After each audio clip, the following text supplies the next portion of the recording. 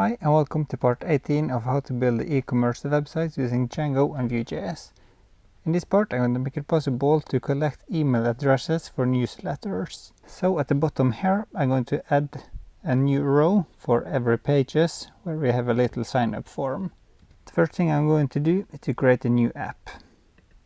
This is where I want to collect the email addresses. So if I go to the command line and stop the server, I can create a new folder, mkdir apps newsletter. Then I create the actual app, python manage.py start app newsletter apps newsletter. And then I can go to the Visual Studio Code and into settings.py to add this to the list of installed apps. apps.newsletter. So now Django knows that it exists.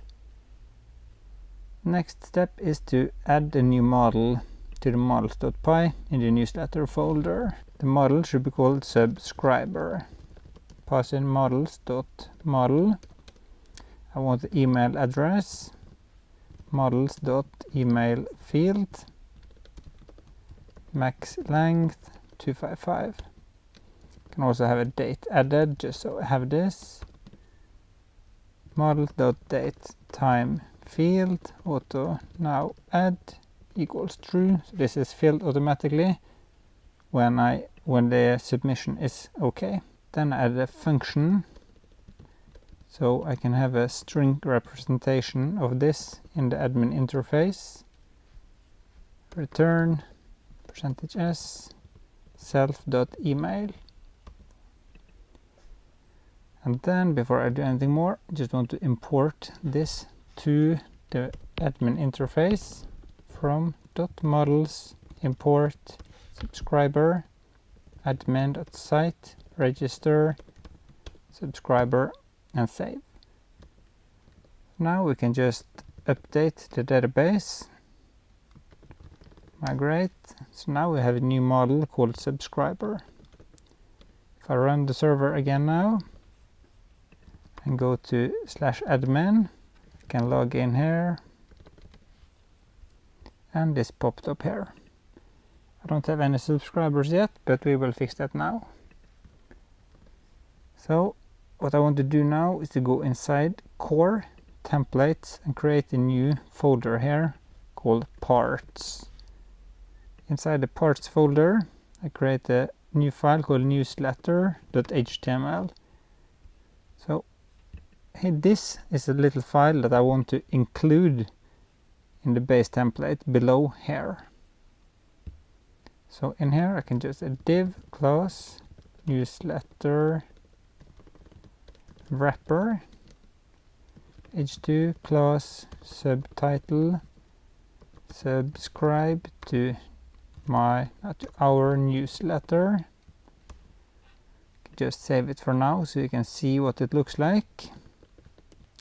And then here I say include parts /newsletter.html and save. If I refresh now, we will see this at the bottom of the screen. Perfect. But I need to style this and I need to add the form. I actually want to use Vue.js for this, so I want to use a Vue.js form to submit this to the backend. So here I can say script and then say var newsletter app equals new Vue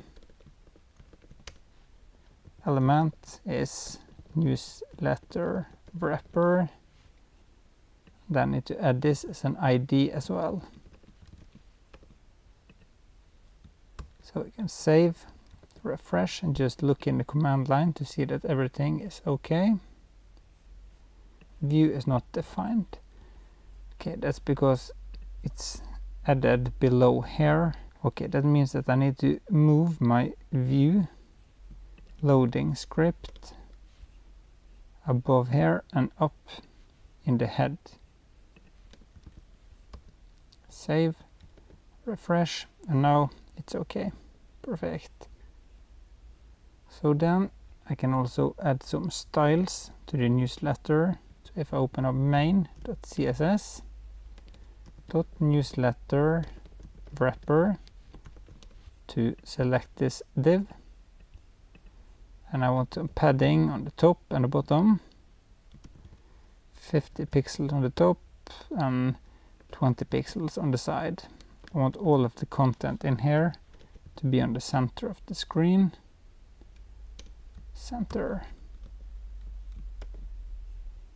So now we have it centered and we have space above and below. Can add a little background color as well, very bright gray, like that. Perfect. So then I can add the form and the field in div class field has add-ons, div class control, input type email, name email, v model, I can add this later, class input, and the placeholder your email address. Below here I want to add the button, control button, submit, and the class button is success. Before I continue, I just want to say thanks to my Patreons. So I need to center this form as well. This field has add-ons. I need to change this to justify content center. So inside there I need to add or select this. So I can say dot newsletter wrapper dot field dot has add-ons, justify content center to override the one from Bulma. Refresh. So now that looks okay. Perfect. Nothing happens when I click this except that the site is refreshed. So now I need to do some changes here as well.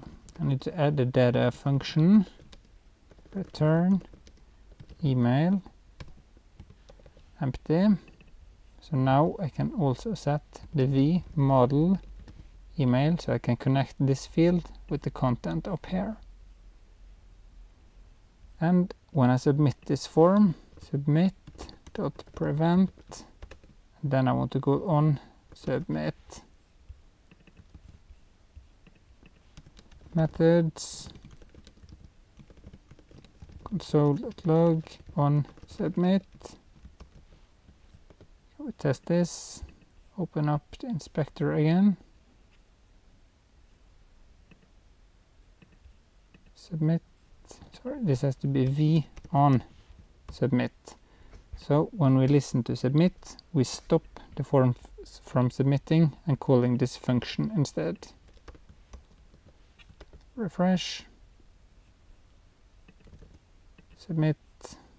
Okay, I need to add a valid email. Submit, and now this was called. Perfect. So now the next step is to create an API function to receive this data in the backend. So inside newsletter we create a new file, api.py. It import JSON response from Django.http import JSON response, and I need to import the newsletter model from .models import subscriber, def API add subscriber request. Then I just want to go into the API for the store and just copy something here. Copy these three like this.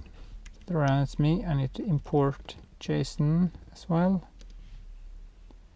So add subscriber, we get the data, set the success to true, get the email from the email, don't have to cast this to a string, and then we can create the subscriber. S equals subscriber.objects.create, email equals email, return JSON response, and I can just copy this, paste, remove that, and save. So now we have a function for receiving the data. If I copy this, I can import it to the URLs. Up here, I say from apps.newsletter.api import API add subscriber.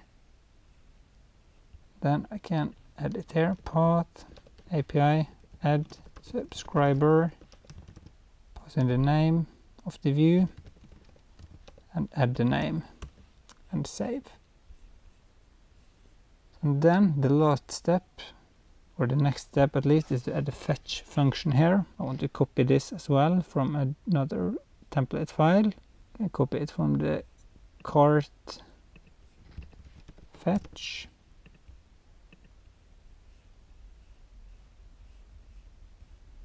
This one. Copy the whole thing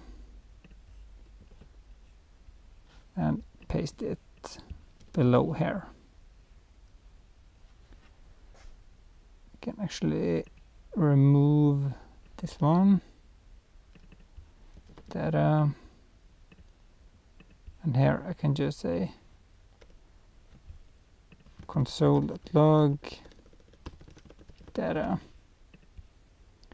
like this. I can remove this, add subscriber. So when we click the submit, we call the API/add subscriber. Then we need to paste the email here, just the email, and this .email, which refers to this field, and save. So now we can try this, refresh, no errors, Stein at SDF.no. Okay, fuge. Okay, typo. Try again. Valid email. API add sorry, one more typo.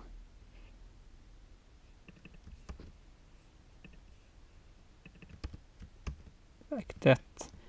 Refresh. One more try. Success is true. So if I refresh now, we have the email I just created. Perfect. So maybe we should show a message to the user when the email is saved. Show success false, and in here we say this.showSuccess equals true, this.showSuccess equals false.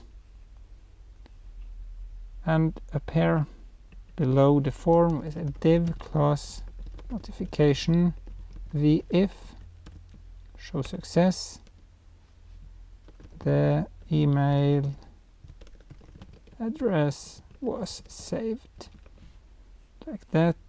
And we can also reset this.email empty. So if I refresh now, test again, submit. Okay, it didn't go down here. Okay, it's because this is a regular function, so we need to change this to a ES6 fat arrow function and save. Maybe I can do it up here as well. Save, refresh. If I try again now, yo at this testing, submit. So this was reset, and we have a message below here. Perfect. Can change the class to isSuccess and also add a little bit space here. Use at the wrapper.notification margin top 20 pixels. So we get a little bit space over there. Last at email.com, submit. Now it looks much better. Perfect. So now we can collect emails for our customers. And that was it for today. I hope you liked the video, and if you did, please click like below and please share this video with your friends and colleagues.